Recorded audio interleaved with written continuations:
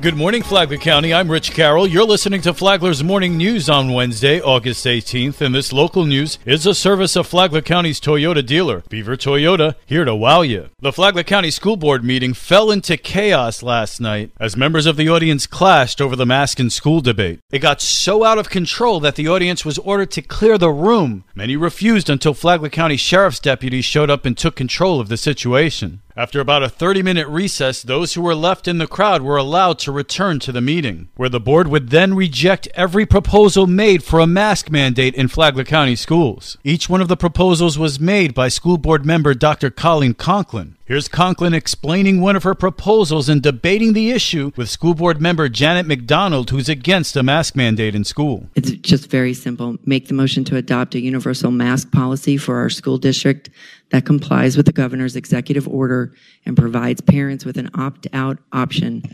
So you're making it more difficult for parents to do what they're doing now with our current policy of choice. While you are still providing an opt-out option for parents. So that means... So there's one extra step. Is that what you mean? Yes, there is one extra step for the people who already have a choice not to have themselves or their children masked. If you want to vote it down, vote it down. But as a board member, I am certainly going to try to put in place something that I think might increase the use of our masks and provide us with additional layered support. And make it more difficult for parents. So that means Janet, that our responsibility is for the safe and well-being of our students. That mask mandate, which failed with a 3-2 vote, would have lasted for 90 days and applied only to students. Conklin also proposed a mask mandate on school buses, but that would be rejected by the school board as well. A wake-up call for parents in Flagler County after a 13-year-old is accused of making threats on social media. Karen Johnson reports. Recently, the Flagler County Sheriff's Office responded to a call regarding threats made online through social media. The 13-year-old suspect had repeatedly threatened a girl, telling her she's going to put a bullet between your eyes and threatening to fight the girl after making multiple threats to her through social media and through text messaging from a fake phone number. The victim also stated the suspect was sending pictures of guns, making the victim's parents concerned for her safety. Flagler County Sheriff Rick Staley says this incident is a wake-up call for parents, too. Parents, talk to your kids.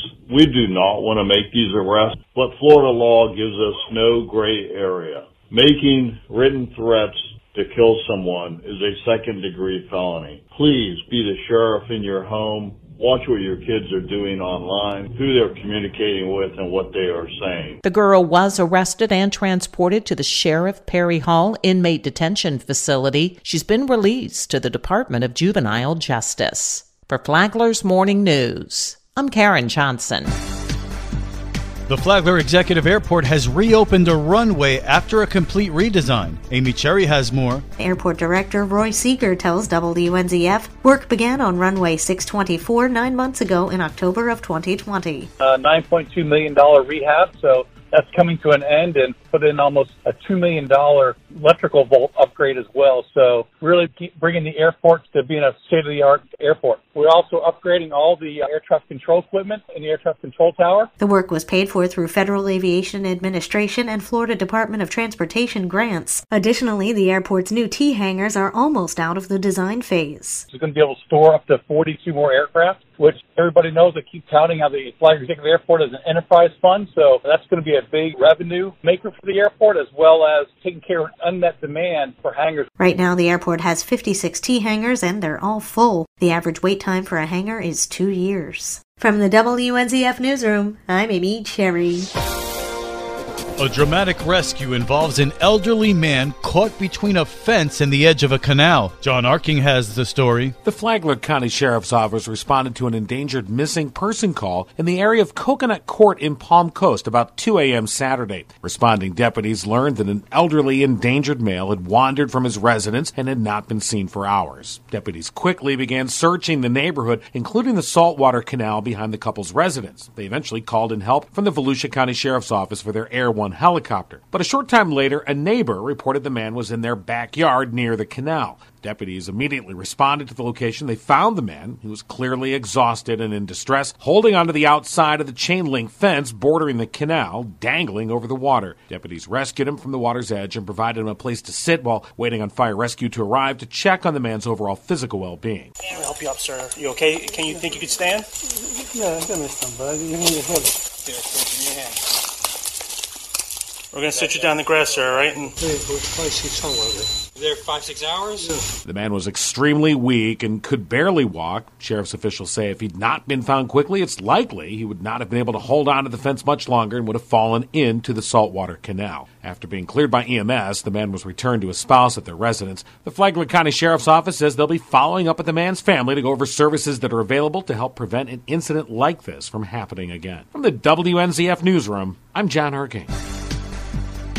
Flagler County Commission Chair Donald O'Brien is serving on the Finance, Tax, and Administration Committee with the Florida Association of Counties, which serves as the lobbying and advocacy arm for local governments. Any bill that's in that category or proposed legislation would be something that we would look at, and the members over time take positions. When I say the members, the member counties, and then the organization as a whole takes a position on a particular piece of legislation or bill and then works on it either to get it killed or get it approved and passed by the legislature. There's so much important legislation that comes through that committee that impacts Flagler County that I thought it would be important that we had a voice on it. O'Brien also serves in leadership with the organization as a member of its board of directors. Flagler County Commission Vice Chair Joe Mullins also serves on a host of committees, including the Agriculture and Rural Affairs Policy Committee, while Commissioner Andy Dance serves on the Water and Environmental Sustainability Policy Committee. What is it like to be a 911 dispatcher? First, you have to test for it. It's called a critical call test, and it's a modified version of dispatching. So we test their mapping skills, their writing skills. Then Christina Mortimer, the Director of Communications for the Flagler County Sheriff's Office, says you have to train for it. The training is intense. It is all on the job. So somebody can come in right out of high school and decide they want to be a dispatcher, and we will provide all the training. Mortimer said for the tens of thousands of calls, you have to be trained. Sometimes, though, you get a good one. This little boy calls and he wanted to know how to make the color red because he was trying to draw a volcano and he didn't have the right color. So one of our dispatchers was on the phone with him, and it was so cute because she helped him go through all of his crayons and make this volcano. And it was really cute, and it lightened the mood a little bit. The Flagler County Voice is on WNZF every Saturday morning at 8:30. You can also listen to the podcast on the Flagler radio app. Tomorrow, what about 911? From the WNZF Newsroom, I'm Deb Albertson. And now you're up to date on Flagler's Morning News. I'm Rich Carroll.